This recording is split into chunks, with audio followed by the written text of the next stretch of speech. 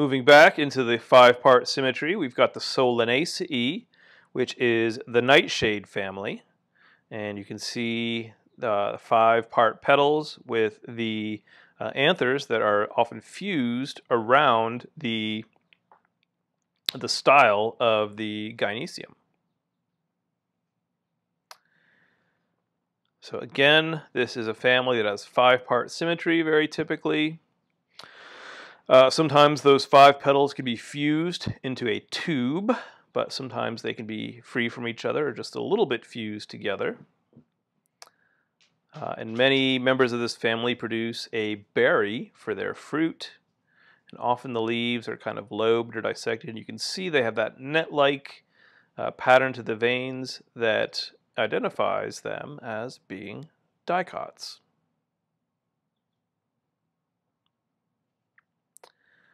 So some representatives of the nightshades, which is the other name for the Solanaceae, include bell peppers, Capsicum annuum, and other cultivars of peppers include things like chili peppers. The same species, just selected for different properties, different chemical compounds. Bell peppers are selected for not having a lot of capsaicin in them, whereas chili peppers and other much hotter chili peppers are selected for having more and more of the capsaicin and that spiciness, that compound that causes the heat that you feel when you eat a chili pepper. Solanum tuberosum is one of our species that is found in the type genus Solanum. Where are the tubers? Well, here are some tubers. These are potato chips, many different forms that we can eat potatoes in that are all lovely and delicious. French fries and hash browns and on and on and on. The list goes on and on and on. Mashed potatoes. But those are all produced from an underground stem, a modified stem called a tuber, which the plant uses to store starch and which we use to garnish hamburgers and Thanksgiving turkey. In the same genus, but a very different species, are eggplants, Solanum melongena, as well as tomatoes, which are Solanum lycopersicum. All of these are in the same genus. They are sometimes referred to as the nightshade vegetables.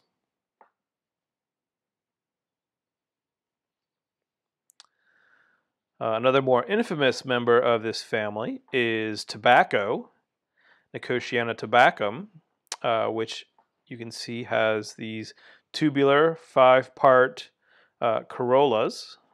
The petals are fused together into a five-part tube. You can see that leaf venation, these leaves, which are used for producing different forms of consumable tobacco, cigarettes, cigars, snuff, chewing tobacco. All of that comes from the leaves.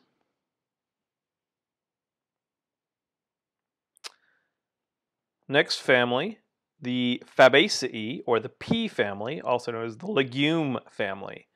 Something we see in most of our legumes found in growing in natively in our part of the world are having five petals, where we've got one great big petal and then four other petals that are sort of fused together, but they're all in this zygomorphic or bilaterally symmetrical arrangement.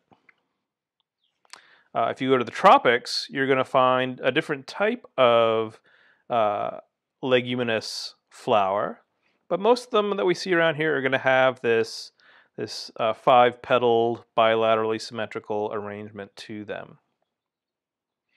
And the fruits of the legume family are legumes, different types of legumes, or dry dehiscent fruits that open along two sutures, typically.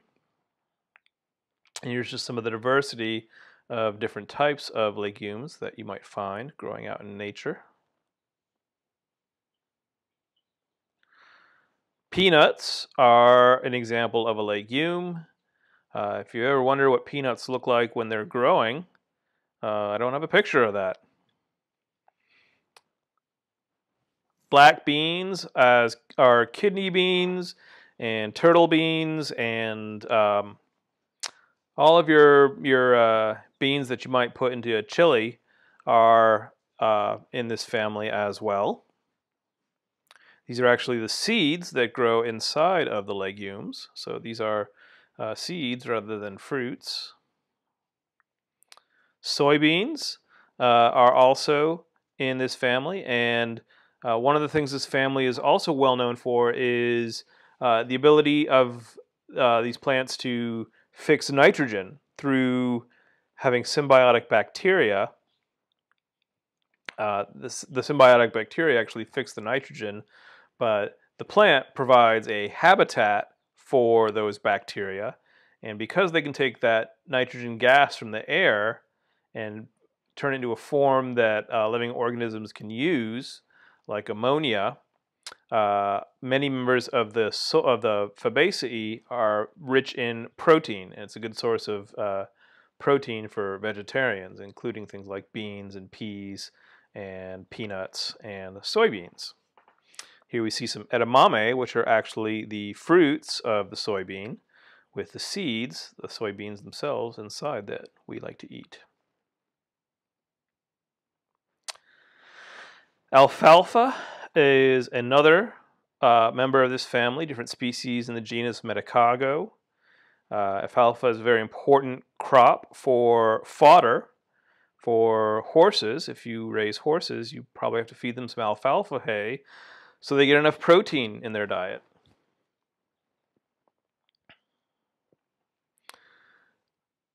One species that we see commonly flowering around here in the fall, which has a different type of pea flower, is the mimosa tree, Albizia julibrissin. And again, this is something that you're going to see in the fall. And all of these pink hairs are actually stamens.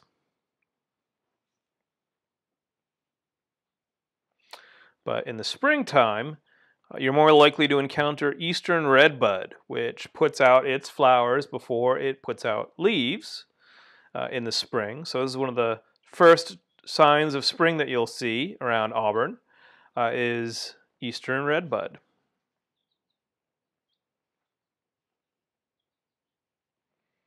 Looking in at the flowers more closely, you can see that they have the very typical pea flower with the 5 petals that are arranged in this bilaterally symmetrical fashion.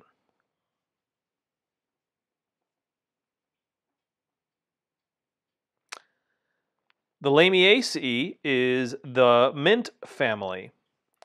And members of the mint family also have very strongly bilaterally symmetrical flowers. The petals are often fused into a tube for pollinators to be able to get in there and affect their pollination.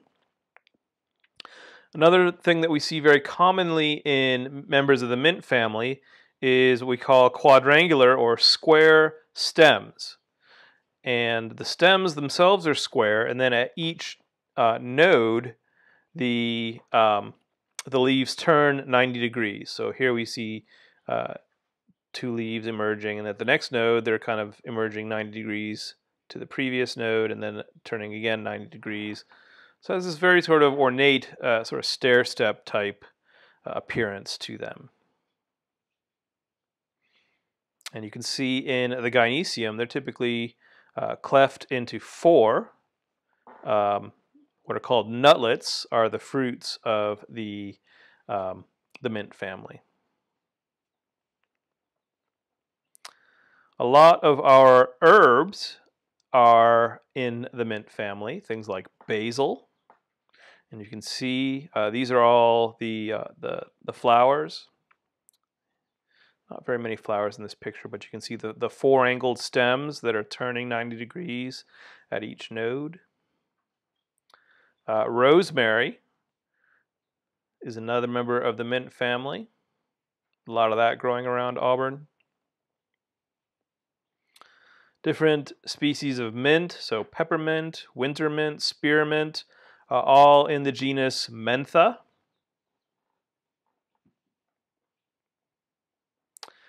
As are these three herbs, sage, thyme, and oregano, all members of the mint family.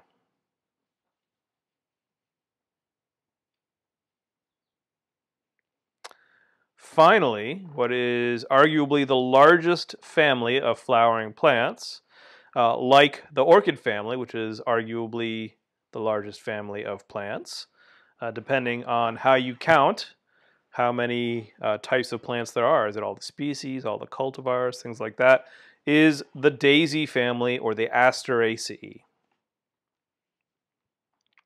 So when you look at the flowers of the daisy family, typically what you're looking at, what you might have thought is one flower, is actually many, many flowers all working together to try and look like one great big flower. And around the edge of that inflorescence, or that group of flowers on a branch, there are individual flowers that are producing a single giant petal relative to the size of the rest of the flowers,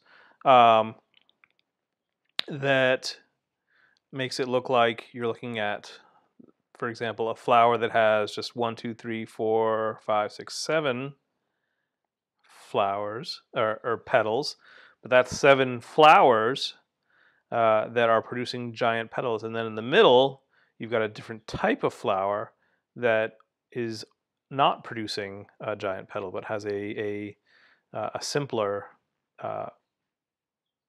corolla to it. So, sunflowers, for example, it's really easy to see how all of the little specks in the middle of the flower head are actually individual flowers. But this is a pattern that you see repeated in all types of different members of this very, very large and speciose family. Artichokes. You may have looked at an artichoke and wondered what part of the plant that is. It's actually a flower head before it starts to, it's fully mature. So these purple bits on this particular group of artichokes are bracts that are surrounding the composite head, the inflorescence that's at the center of it. But you don't want to eat the artichoke once it's actually gone into flower. You want to get it before it goes into flower. Thistles, this milk thistle being just one representative, are also in this family. So each of these purple linear bits up here is a part of an individual flower that makes up this flowering head. Ouch, don't touch it though. It's pointy. A more pleasant member of the aster family, the daisies, are chrysanthemums.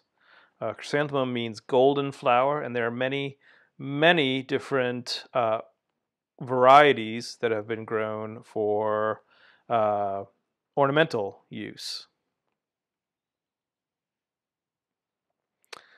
Believe it or not, lettuce is not closely related to cabbage at all, even though the growth form is similar in that it produces a head. But like with cabbage, we harvest lettuce before it can mature into a large plant, before it could go into flower and fruit. But if we were to let it go into flower and fruit, what we'd find happens is it goes through a process called bolting, where the stem will elongate and it's not in a head anymore, and then it starts producing this milky latex that tastes very bitter. So once your lettuce bolts, it's no longer any good to eat. And then after it's bolted, it will produce flowers and fruits. And the flowers and fruits of lettuce look an awful lot like its very close cousin, the dandelion. So in a dandelion, again, we've got a composite head where each of these darker yellow bits sticking up here is actually the stigmas of an individual flower. And they often curl up and they look like little curlicues, and they're awfully cute if you look at them through a magnifying lens or under a microscope.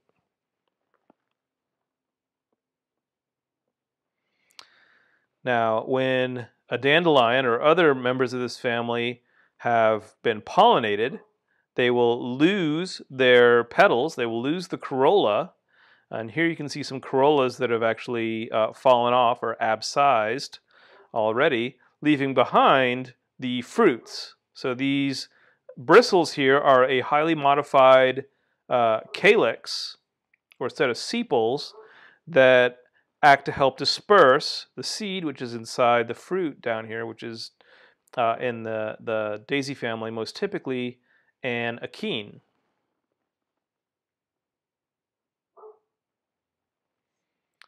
Here's another type of wild daisy called Coreopsis. And you can see each one of these facets on here is an individual flower. And these flowers down here are producing a different type of corolla. This is just one very strongly bilaterally symmetrical flower to make it look like this entire thing is just one big flower instead of lots and lots of little bitty flowers. Here's another example of a close cousin of dandelions and lettuce. And you can kind of make out on these flowers on the edge how they have these 5 teeth along there, which are where the 5 petals of the ancestral plant fused together. You can even see it more strongly here. Here's another member of the family that has fewer flowers in the composite head, but it makes it very much more clear that you've got stigmas with the anthers actually fused in the tube around the stigma, or the style. And you can see each of these with these 5 teeth on here representing the 5 petals that fuse together.